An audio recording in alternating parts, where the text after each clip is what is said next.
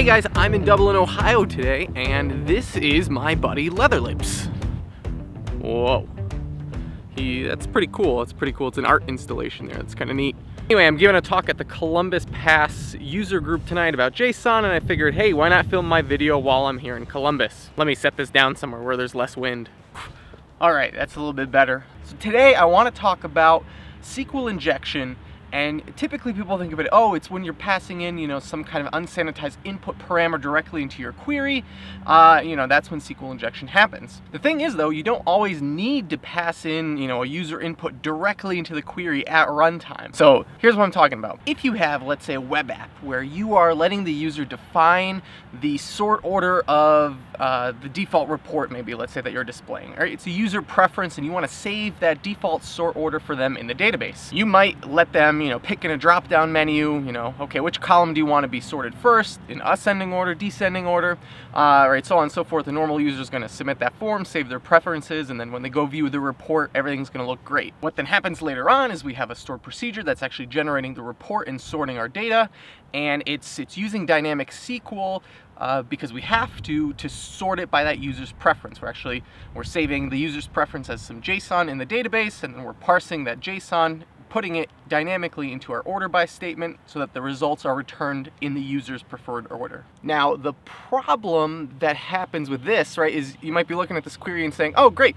the data is coming from our database. There's no SQL injection vulnerability, even though we're using dynamic SQL, right? Because we're not having a direct user input into this query, we're good to go. And that's not true, right? So the thing you need to be aware of is a SQL injection attack happens with dynamic SQL, and it doesn't need that user's parameter immediately at runtime. It could be coming from somewhere else, like a saved result in the database. For example, if the user somehow was able to type in their own value for that stored order by preference. And I don't want to get into the details of how they can do that, but if the developer who built the website isn't, binding the parameter values that are coming in, they're not validating them, they're not checking them for unwanted results or unexpected results, it is very possible that a user will actually manipulate the value that we're storing into our database so that it looks something like this, something that is an injection risk. And in this case, our injection attack is not going to be one where we're actually showing the data immediately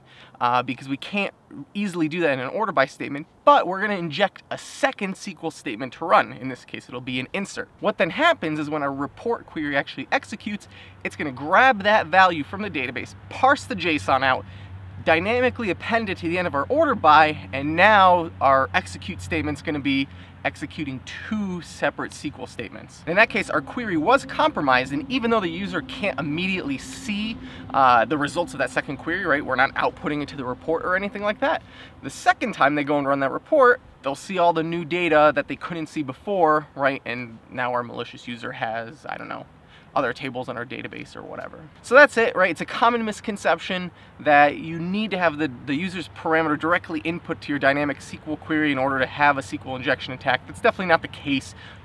Anywhere you have unsanitized user input, including ones that are stored from the database from previous, if someone submitted user preferences, or it could be a comment that they submitted to the database, or anything else, if your query is using those values and they're unvalidated, they're unsanitized, and they're being executed dynamically in SQL Server, you're potentially vulnerable to SQL injection. So thanks for tuning in again this week.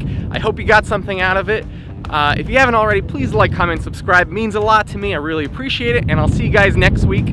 Let's say bye to our friend Leatherlips. Bye-bye, Leatherlips. All right, so long.